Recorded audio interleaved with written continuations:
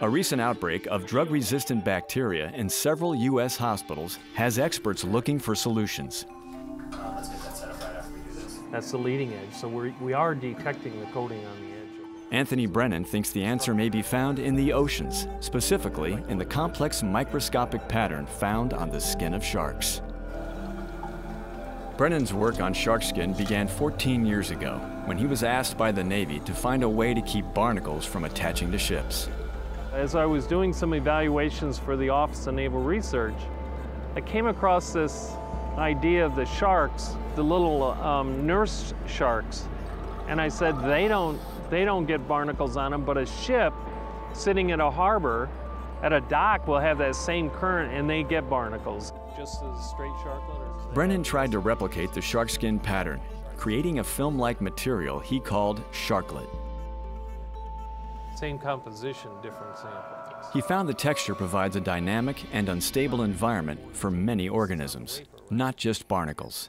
A young man from chemical engineering wanted to do research with me because he'd heard about Sharklet. And so I gave him a piece based on his prior experience working with E. coli, which is a human-based bacteria, and this particular species. And he knew how to culture it, so I said, well, here, take this film down to the lab and grow E. coli on it. And he kept coming back and saying, I can't get it to work. There are many surfaces out there that can stop water from settling on them, but the organisms can still get on them. And the Sharklet just has a unique topography with those small features going up to the large ones and back down again, and that periodic nature in it is very important in inhibiting the attachment of these organisms. Because as the shark is moving through the water, the animal is moving, and as it moves, its skin moves, and it's changing the way those individual features interact with the water. So you're getting very smooth flow and then turbulent flow and then smooth flow, and that structure, I think, is contributing to the cleaning action that the sharks undergo that helps prevent bacteria from growing on the sharks. Brennan believes the textured Sharklet surface could help prevent the growth and transmission of bacteria. Can you walk me through the results that we've gotten so far? That theory is being put to the test by a company called Sharklet Technologies. They created a man-made textured Sharklet film. Like the skin of a shark, the film repels bacteria, some of which can be deadly. Shining a laser through the film reveals Sharklet's microscopic pattern. We use textures inspired by the skin of sharks to control bacteria on surfaces. It's no chemicals, no antibiotics, no heavy metals. It really is just the shape of the surface that the bacteria don't like.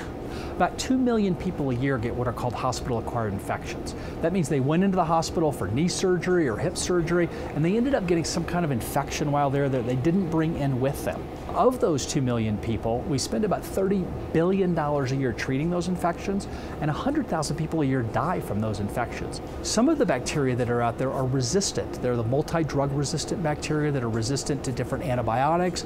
We just don't want the bacteria to attach to our surface, and when they don't attach, they die. So whether they're resistant or not resistant, they don't like our surface.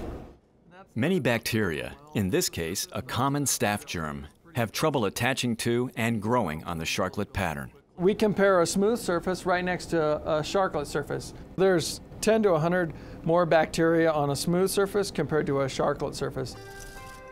Speaker and his team hope to bring the Sharklet film into hospitals.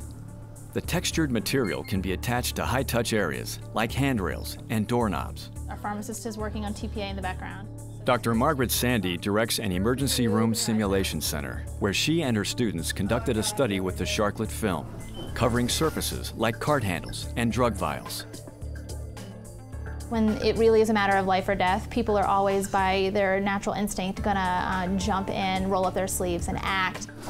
We intentionally had the Staph aureus bacteria, which is a common bacteria, all on the leg of the patient, so that they started with a touch of the leg. The patient became critically ill and needed to have the defibrillator applied. And they grabbed that cart, and they had to engage the defibrillator by pushing the button.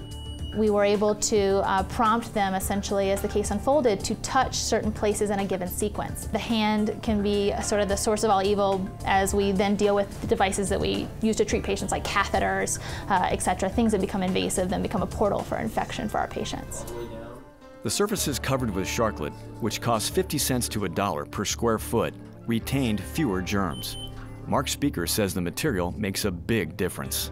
The difference between the Sharklet surface and the non-Sharklet surface was about a 13-fold decrease in bacteria that transferred onto those surfaces. That's excellent. Back at his lab in Florida, Anthony Brennan hopes his discovery will create a new generation of surface-based technologies to prevent biofouling, the buildup of organisms. We're learning a tremendous amount of information from the introduction of the Sharklet. Everybody is starting to look at mammals, and people have looked at porpoise skins as a way of creating a texture to try to inhibit biofouling. And they've gone back and looked at whales again.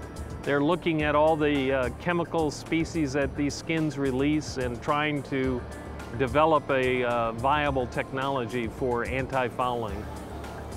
So it's been extremely informative to us.